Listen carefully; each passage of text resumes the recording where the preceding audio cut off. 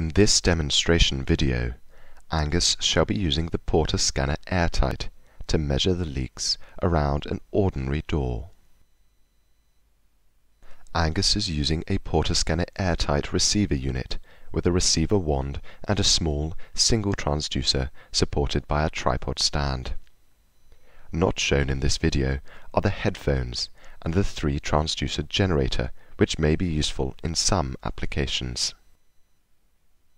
To begin the test, Angus presses the full test button and enters in the required information for the structure that he is testing. He then configures the generator with the aid of the tripod stand.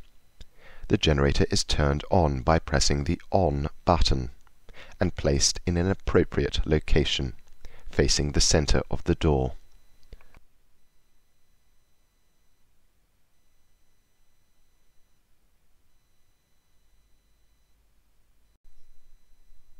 The receiver unit is then used to do a quick scan of the door in order to ensure that there is a good coverage of ultrasound. Angus moves the receiver wand around the door's perimeter. He observes the signal indicator to check that the line remains broadly within the green zone.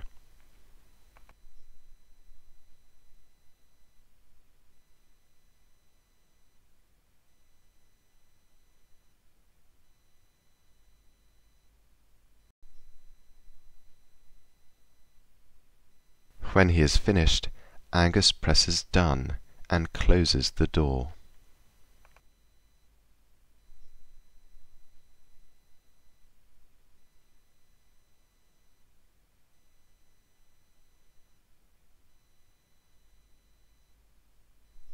Angus then takes a photograph of the door, ensuring all of its sides are visible.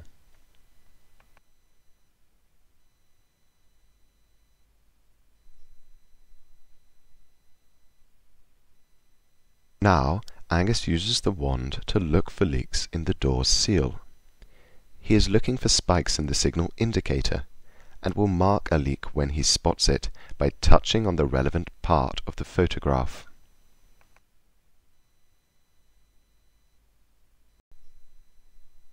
As you can see, the ultrasound can penetrate at this particular part of the door seal.